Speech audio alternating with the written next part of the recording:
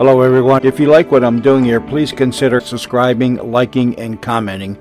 It would really help the channel out quite a bit. Thank you very much. And now, revelations of mystery and horror in the Helen Clevenger case.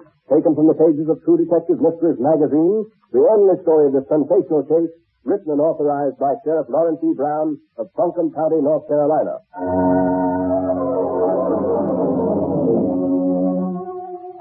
Our story begins on a storm-swept night in the fashionable hotel in Asheville, North Carolina.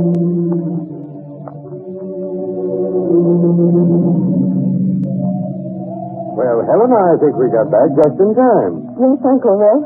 Look, you can see the storm from my window here. Yes. Lightning racing up the valley. What a sight. The big smokies in a storm at night.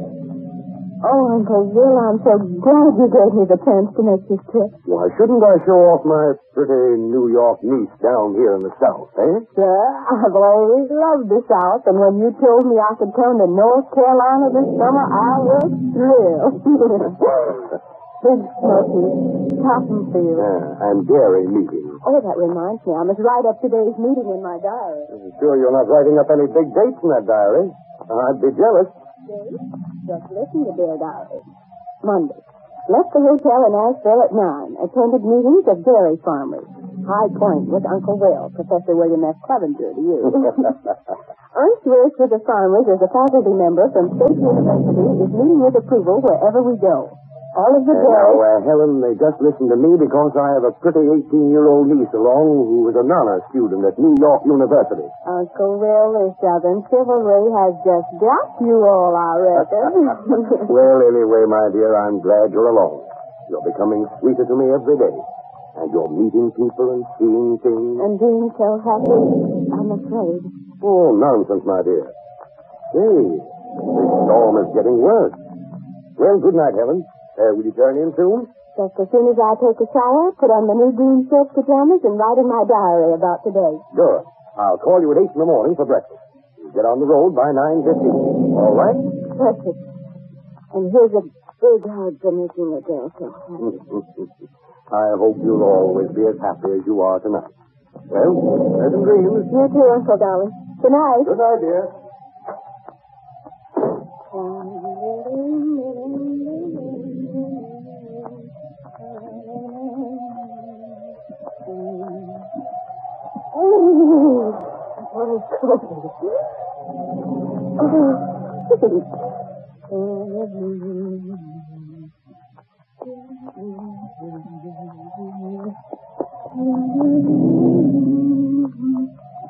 And now for my beautiful new green silk pajamas and face to bed.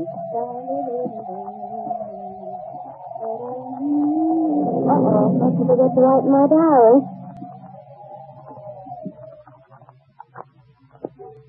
Oh, what a pen.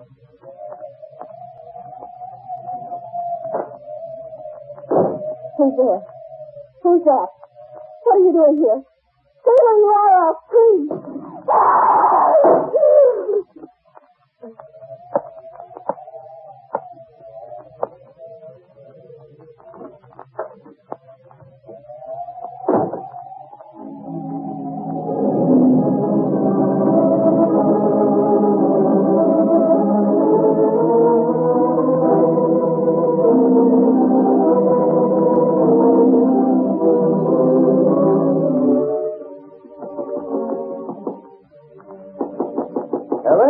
Time for breakfast.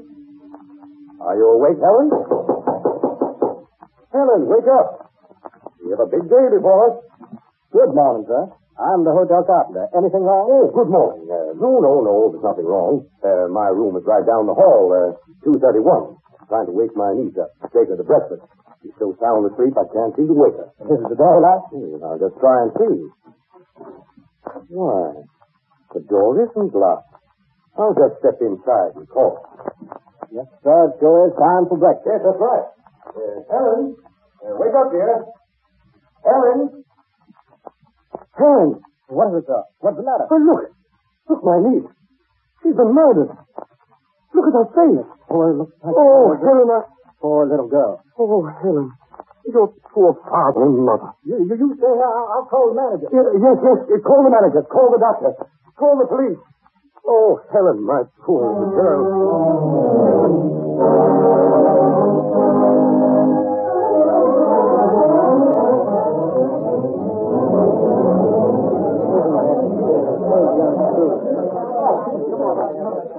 Step aside, please. Stand back.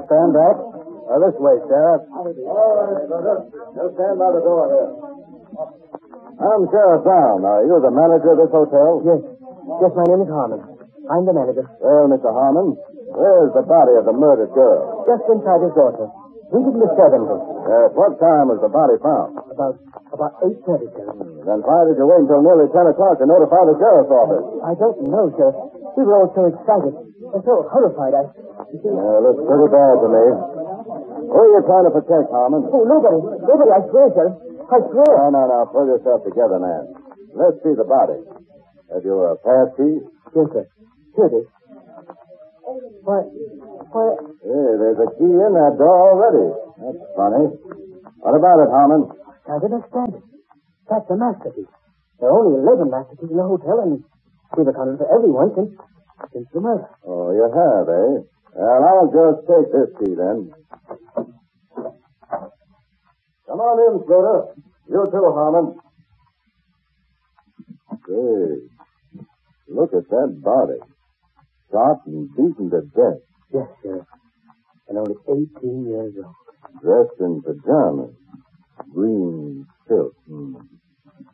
Poor girl was murdered while she was getting ready for bed, Harmon. Who was she? Her name was Helen Clevenger. She was traveling with her uncle, Professor Clevenger. He's lecturing on dairy farming at the State University. Where is he? In his room, right down the hall. 231. He's quite overcome. Hey, here's a diary she was writing in. Come here, Slater. Yes, sir. Help me turn the body over. Yes, sir. There's the bullet hole. Yes, sir, just above her heart. A poor little girl. It's horrible, sir. Horrible. Looks like some animal had clawed her face. Slater, look at those cuts. They're a powerful deep, sir. Yeah, shaped like a crescent or a half circle. Looks mysterious. How about the gun? Did you find it, Harmon? No, sir. There's no trace of a gun. But we found a shell on the bathroom floor. You can see it from here. Get it, Slater. Yes, sir.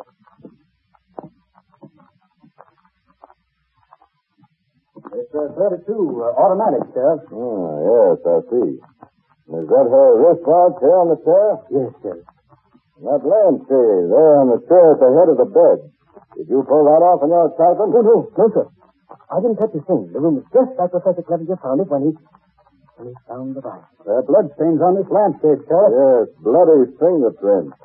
The murderer pulled that shade off and... Hey, look. Yeah. He must have struck that girl, then tried to turn off the light so nobody could see him finish her off. He couldn't find the light switch, so he unscrewed the bulb. Put it on the chair, and there was blood on his hands when he did. It's horrible. Horrible. Harmon, I want to interview every employee of this hotel. Yes. This is one of the foulest crimes that ever stained the South.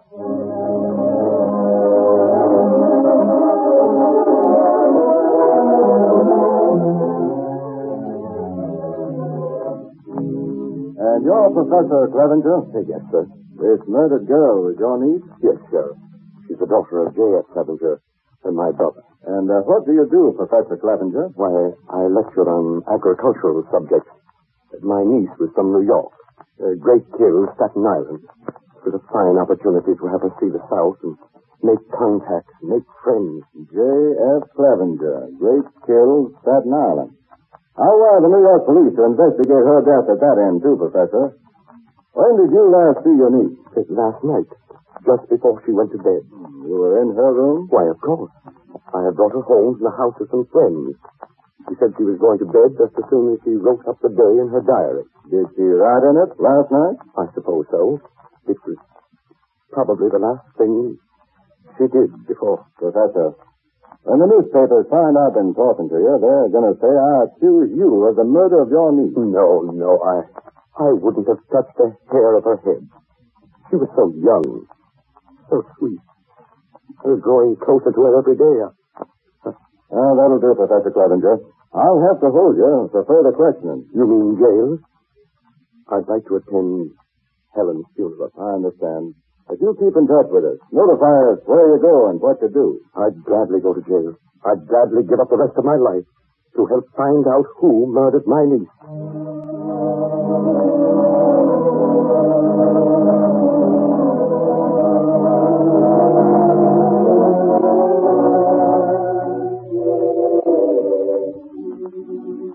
Mr. Rogers, what about this man you say you saw last night? I was in the bathroom brushing my teeth. Suddenly I heard a terrible scream. I was in my underwear, but the scream was so awful I rushed out into the hall. What did you see? Nothing then. Everything was just as quiet as death. Did you notify the hotel office? No, I thought maybe somebody was sick, or maybe some man was having a little trouble with his wife. You know how it is. Yes, but what about this man? Well, when I got to the hall and realized I was in my underwear, I went back into my room for my bathrobe. When I came back to the hall again, I saw a man standing in the doorway of 224, Miss Clevenger's room. What kind of man? Well, it was dark. I could only see a muffled figure. Muffled, eh? Did he say anything? First I said, I wonder what that noise was. And then he said, that's what I've been wondering. That's what I've been wondering. What did you do then? I went back into my room.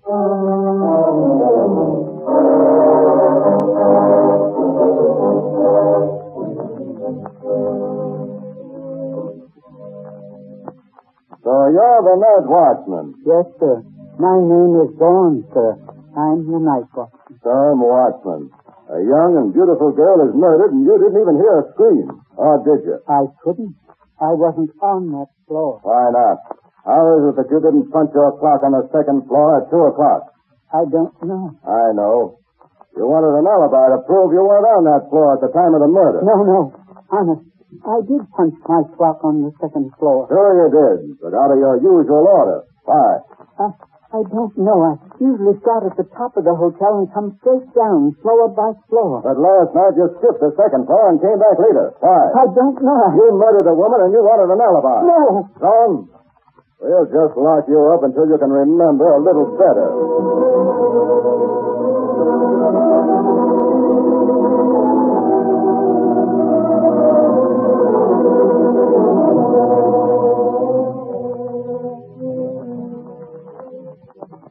Mr. Warner, I must ask you a few questions. Take down any statements, Luda. All right, Sheriff. Thank you so much for waiting till the end of the concert, Sheriff. Where were you last night?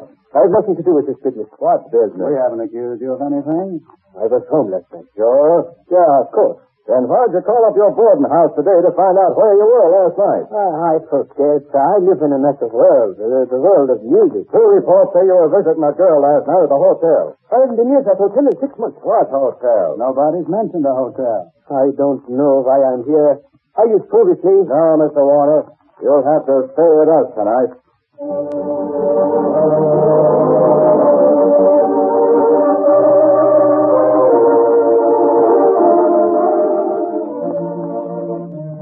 Well, Sheriff Brown, here I am. Oh, hello, Professor. When did you get back? Just a little while ago. We buried Helen out in Fletcher, Ohio. Yes, I know. Sheriff, I'm back here to help you. I'm not going to consider myself under arrest, but I'll stay here in jail until doomsday if it will help you clear up this mystery. Oh, we'd like to have you here. Suppose you wait out there for us. We'll be with you in a little while.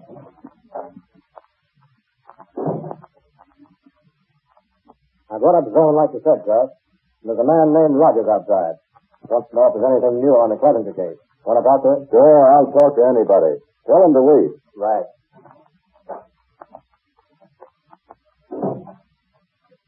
Sit down, Vaughn.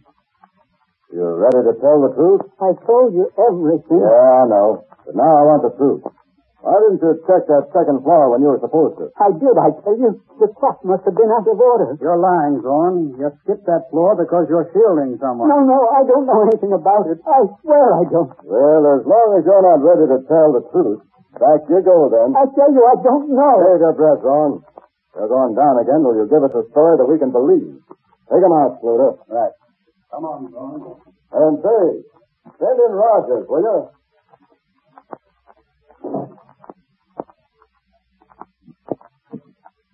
Oh, Mr. Rogers. Glad to see you.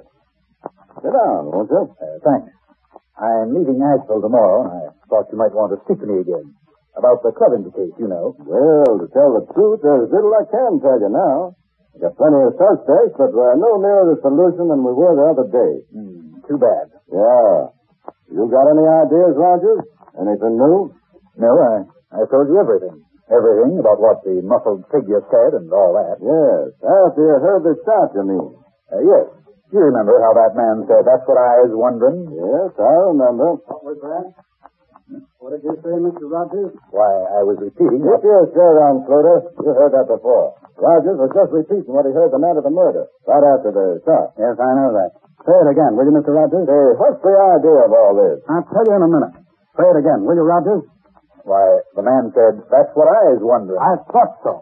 I see it all now, Sheriff. Sheriff, we... Hey, Sluter, what's the matter with you? Are you crazy? Crazy may I. I just got an idea that's going to help us solve this case. Yeah, and I said I didn't like phony fortune tellers. All right, shoot. What is it? Who have we been looking for? All right, what do you mean? Well, what kind of a man have we been looking for? The murder of that Clevenger girl, I mean. I still don't get you. No? Well, I'll tell you. We've been looking for white men, haven't we? Well, yes, sure we have. Why? I'll tell you why. Because Mr. Rogers quoted that man as saying, that's what I've been wondering. That's why. What in the world are you talking about? Oh, you don't see it yet? Listen, Sheriff. Rogers, right after the murder, said that the man he saw said, that's what I've been wondering. Now, he tells us the man said, that's what I was wondering. You get it? We've been looking for a white man. We should have been looking for a colored murderer. Only a colored man would say, that's what I was wondering. You get it now? My Jewel, Sluter, you've got something there. Come on, we've got to look through some wood piles.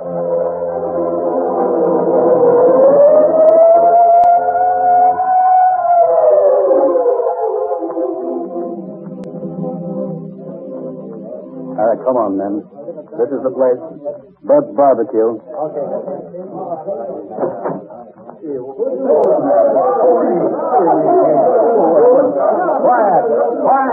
Quiet, everybody. Yes, sir, boss. How's Bill Carey? What you all want? Carey, are you the manager of this barbecue joint? Yes, sir, boss. That's me.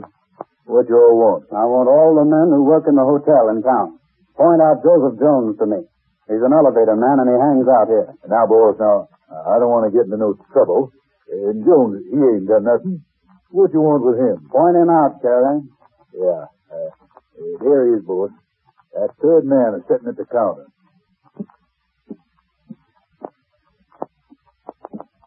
Jones, you're under arrest. Please, boss, please, I swear I ain't done nothing. Please, don't take me away.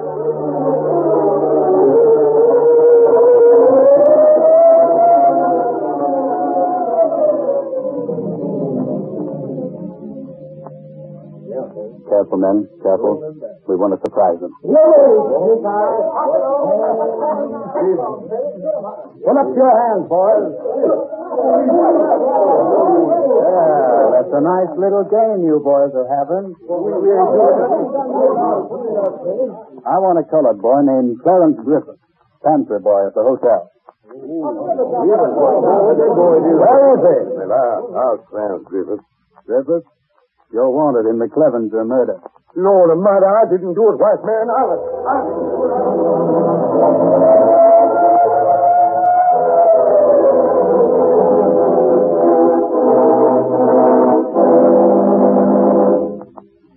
Sluter, how are Griffith and Jones standing up in jail?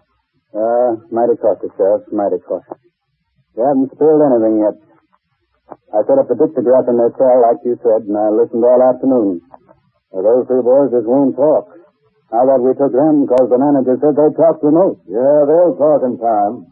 You'll go up to the depot in the morning and meet those New York officers I sent for. Bring them straight to the jail.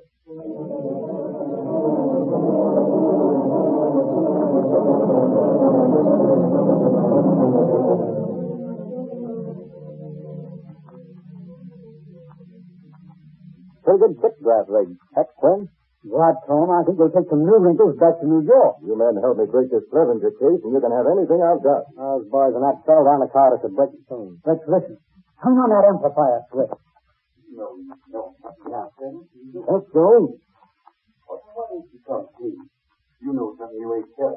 Yeah, well, I don't know nothing. That girl was shot. You know any of the boys who had a revolver? Sure, Doc. Now we're getting somewhere. Revolver?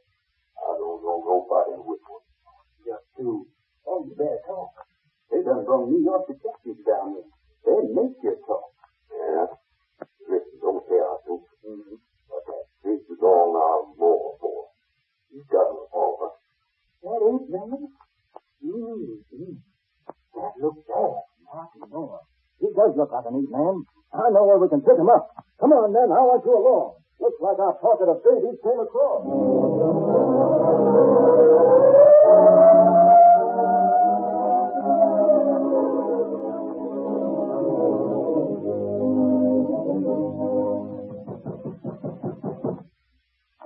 That man won't get my house this time tonight.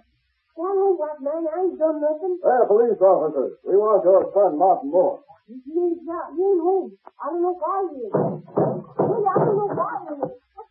There he is, in the bed. Get up. Come on. What you all want? Leave me be. I was asleep, I got a cuff on him, Sheriff. I ain't done nothing, I tell you. What'd you do with the gun that killed that girl? Where's the gun? He came from New York to get you. You might as well tell us where the gun is. I got a gun, but I didn't kill no girl. Bring him in, Sheriff. You and Tom and I will get the truth out of him. Come on, Moore. I wasn't. What do you want with me, boy? I ain't done nothing. I ain't killed a girl.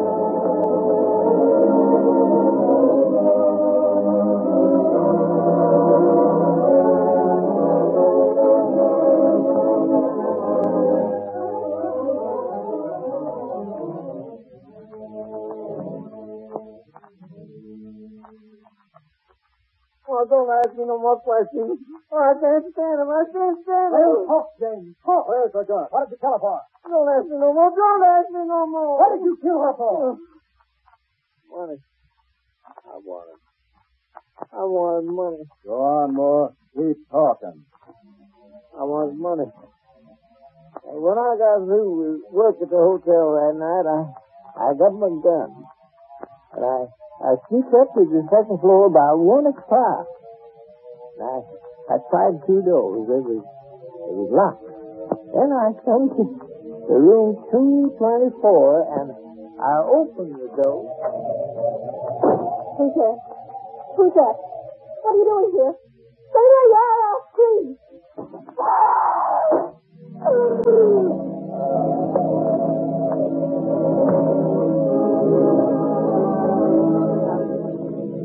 And when she screamed, I shot her. Then I beat her over the head with the butt of the gun. That's how she got them funny cuts. And I turned the bulb out of the light, and I went into the hall, and just then... You hear that scream? What was it, I wonder? That's what I was wondering. Funny, getting people all upset in the dead of night. I went down to the hotel locker room and hid my gun there, and I went home.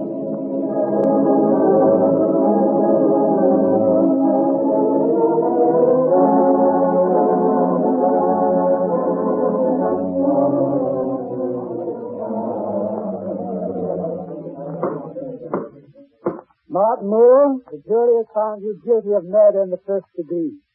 I hereby sentence you to die in the lethal chamber as prescribed by the law of the state of North Carolina.